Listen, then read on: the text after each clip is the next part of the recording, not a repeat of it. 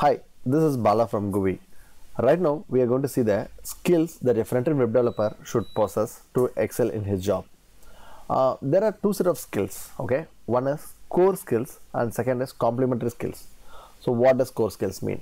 These are the mandatory skills any front-end web developer should possess to do his basic job. Okay, so there are three things that usually be covered in this part.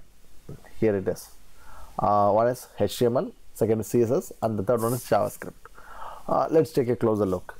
HTML5, that is a recent version of HTML. Okay, so what is the major addition to the recent version is the HTML5 version from the HTML4 is there are semantic tags that has been added as part of this release. So tags like header, aside, footer.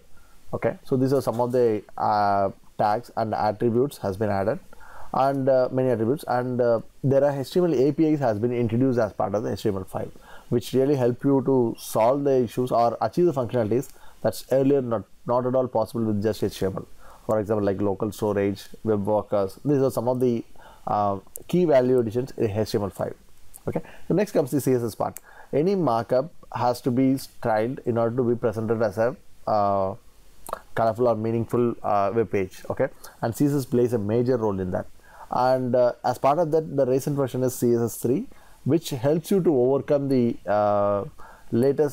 which helps you to use effectively the CSS code, avoiding the usage of images to just for styling part.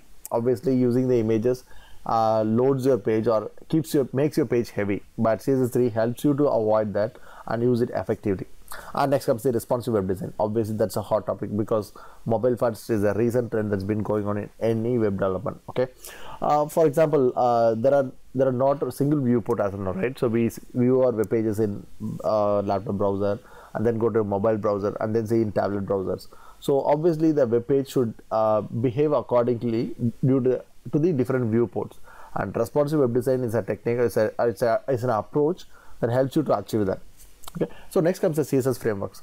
Right now, the people who are actually handcrafting the CSS is very less. People just go for the frameworks like Bootstrap or Foundation, which helps them to quickly start a project or quickly deliver the output. Okay, so what it does is it basically gives you the ready-made things that helps you to solve your day-to-day functionalities or project requirements. Okay, rather than writing the code from the scratch. Okay, that's obviously you should pick up one of the framework and go ahead with it. And next comes the JavaScript. So he is a hero right now and it's the most popular programming language because the earlier the assumption was JavaScript is mainly used for client side DOM interaction or form field validations, but things have changed. Right now JavaScript is heavily used in server side and it has become a full stack language. Okay, so meaning you can still do DOM validations using JavaScript and the libraries like jQuery, using the libraries like jQuery and so things, and also in the backside like Node.js. So which is helpful for the web developers to have a holistic view of the web application and to become a full stack developer. Okay, so next comes the complementary skills. So these are the skills which will help you to actually ease your work or help you to become more productive. Okay, for example, this GitHub, right? So at least you should have any version. You should be able to work on any version control system where you are able to clone a repository, push, pull, create branches and merge them. Okay, this helps you to be work as an indie standalone developer where you can actually just take on your piece of work and work on your part and deliver it and move on. Okay, so next comes the browser developer tools. This comes very handy during the project. Okay, for example, when you start development on your HTML or CSS JavaScript, right, the amount of time you spend writing the actual code is very less when compared to the time you spend actually debugging it or fixing it in the browser. And the tools like Firebug, Chrome Dev Tools comes very handy to solve these issues because they give the instant result and you're able to see how things actually work in the browser, how things are being rendered in the browser. Okay, so yeah, those tools you should be obviously learning. And next comes the web performance. There are a lot of people who can write the basic HTML, CSS, JavaScript code, but knowing how to use it for better performance is the key for you to differentiate you as a star developer when compared to the other person. Okay, so obviously you should be knowing the techniques like minification, obfuscation, and when to use what. Okay, so when to use the JavaScript, where to invoke the JavaScript files, or when to use sprite images. So these are some of the things which you should be understanding so that you can improve the performance of your web pages. Okay, and obviously the tools like network profiling helps you a lot in terms of tuning your web page to give the optimal performance. Okay, so yeah, you should be obviously learning it. And next comes the RESTful services.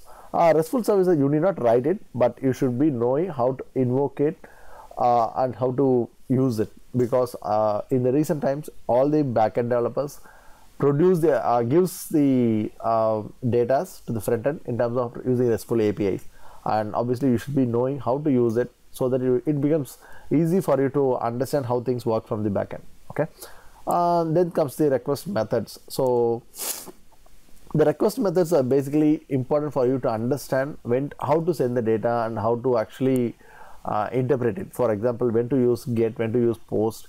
So these things will help you to understand how the data exchange happens and how the data has been transferred, and when it helps you to basically take a call about when you have to use get and when you have to post, and some of the other methods. Okay, next comes the HTTP status codes. Basically these status codes will give you an overview about how things are, what are things are happening right now. For example, when you visit 404, what does it mean? Or when you receive the other status codes, whether the request has been sent to the server or whether the response has been received. So these things helps you a lot. And basically when you use Ajax, you will be able to easily use this, differentiate the status codes. Okay, and it helps you. It comes by handy. Okay, and yeah, these are the basic skills which a front-end developer should acquire. Okay, thank you.